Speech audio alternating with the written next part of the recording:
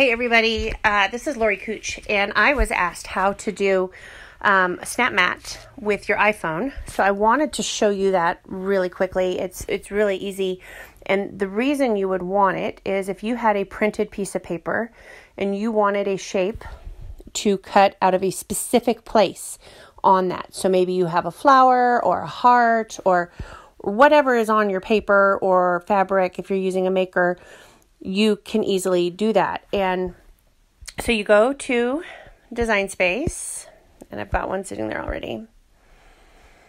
Let me get back to home. So we're going to start a new project, and I'm going to, we'll use a pentagon, why not? And I'm going to size it because I'm just using a piece of scratch paper to show this to you. So I've got my pentagon, I've got it sized, and I'm going to say make it.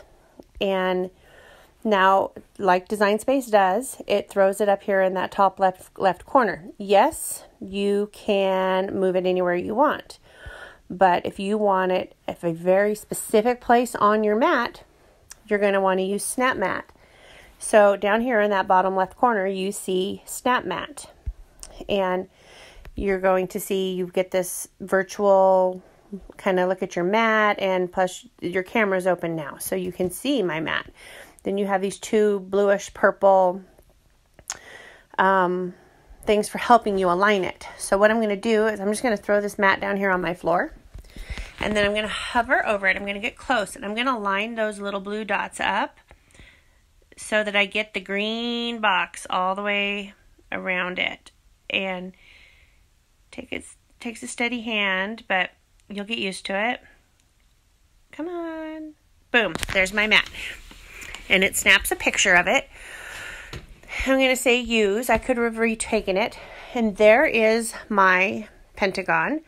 So now I can move that, and I can enlarge this by, the two-finger thing on your phone, and put that wherever I want it. So if I wanted it to cut whatever that little symbol, oh, it's Dumbo. Turn it sideways, it's Dumbo. So if I wanted to cut out Dumbo out of this shape, I would just hover that there, and I would say continue. And because my paper is on my mat already, that's it. That's where it's going to go. So once I say continue, it's going to go to my machine, and it's going to cut it right there.